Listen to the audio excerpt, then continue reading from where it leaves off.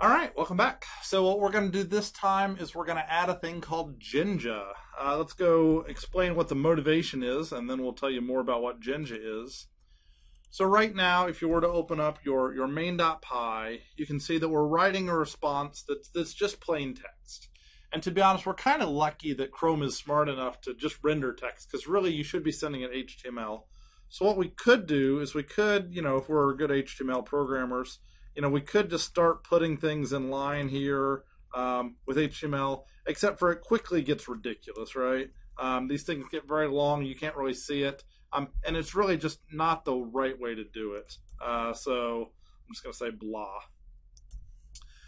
So that's not the approach we're going to take. What we really want to do is we want a cleaner way to kind of like edit HTML in an HTML file, and then just kind of like selectively insert data. And so that's what Jinja is kind of all about. So let's go ahead and start using Jinja. So open up your app.yaml file. And the first thing we need to do if we're going to use Jinja is we need to list in the libraries that we're going to use Jinja. Technically, it's called Jinja 2. For production apps, I suppose I should type it correctly. For production apps, they recommend that you list the specific version you're using. That way you don't have to worry about compatibility as versions change. But for a little test like this, I'm just going to say latest. It's easier. So I'm going to be using Jinja 2. And you can see that was done in the slides as well. So Jinja 2 latest. And then the next step is a little bit verbose in typing. Go ahead and copy this from the slides into your clipboard so that you can paste this in. What you need to do is, in order to use Jinja, you need to create an instance of the Jinja environment. I know that's a mouthful. So in order to create an instance, like create an actual object of the Jinja environment, it looks like this. So you say, hey, Jinja 2, call a constructor called environment. So you're creating an environment object. Pass in these parameters. So it needs a loader, which is just some magic. I really don't even care what that line says. It's some magic that they told me to put. And then they recommend that you also say whether you want to auto-escape things that you put in. This is a little detailed, but it's like if somebody puts in a movie quote that says like, script, or they try to like sneakily sneak in JavaScript, auto-escape true will prevent them from actually like damaging your site. We might play some games with it later. You can do some funny things if you were to leave this as false. You can put in movie quotes to like make the page hide and things like that. You can see I'm missing some imports. I'm missing a Jinja 2 import. I'm missing an OS import. I'm going to try Control-Shift-O, see if it picks them up. So Jinja 2, great, found that one. And then OS, great, found that one. So it just kind of added those two imports for me. Again, if your Eclipse environment isn't doing Control-Shift-O properly, feel free to just type them. Boilerplate code, wasn't hard, easy to add. Now we've got to use it, right? So in order to use it, what we need to do is we need to get a template file. This template file doesn't exist yet, and I forget the syntax, so we're going to have to go look at the notes.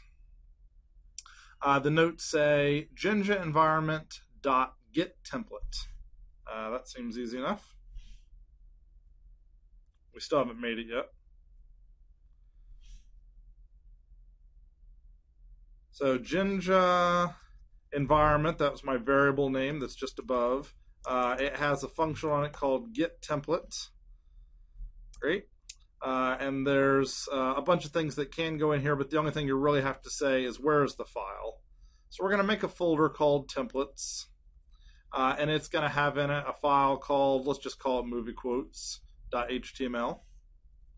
So it's going to go get that template, and then what we're going to do is, instead of rendering a string, which is ridiculous, what we're going to do instead is we're just going to say template.render, and then you can pass in data that you're going to use to render. But right now we're not going to pass in any data, so we're just going to pass in blank. Looks like I'm missing a parenthesis there. All right, make Eclipse way happier. All right, so we say, hey, use this file, but that file doesn't exist. Let's go make a file, right? So we say that it's going to be in a folder called templates. So I'm going to right click on my project. I'm going to say new I'm going to say folder. I know that popped off your screen, but trust me, I'm clicking on the word folder. Templates. And then inside templates, I'm going to right click on it. I'm going to say new file. And this new file I'm going to make is moviequotes.html. So I don't know what your level of comfort is with HTML, so we'll just kind of start from the beginning. So HTML files are always going to have a tag that says HTML. They're typically going to have a head area, and they're typically going to have a body area. So that's kind of the basic structure of an HTML file. There's some other things that you really should say. So you should say what the doc type is. So that's just recommended. So there's a lot of history of HTML, and that says, hey, don't use any of this. I don't want to say stupid, but I do want to say stupid. Don't use any of this quirky mode history nonsense. Just use the new stuff. Likewise, as far as just saying, hey, what type of file is it? There's a meta tag that says, I think it's char set, and this is a UTF-8 encoded file. And so that's just kind of some boilerplate stuff. The things that are on my clipboard right now will just be part of any HTML page. And then most HTML pages also list a title. The title gets printed up in the tab. And I'm just going to make my title say movie quotes. That seems fine. And then we don't really care what the body says right now. We just want to see if templates work, right? So I'm just going to say David Fisher can use templates, or can use Jinja. Jinja 2, more specifically. So my goal is simple. I just want this web page to show up. You can see that it was way better editing in HTML. You can also format if you just select it all, which was Control A, and then you do a Control Shift F for auto format. Turns out there wasn't much formatting needed. I just needed to kick the H1 over. So let's see if it works. So if we want to see it working, I mean, obviously we could deploy it, but that would be a giant waste of our time. Instead, what I want to do is I just want to run it locally. Since I've run it recently, what I can do is you can always right-click on it, and you can say run as, PyDev Google App Engine run. But if you've already run it once, what I typically like to do is I select a project just to kind of make sure I don't have anything crazy selected.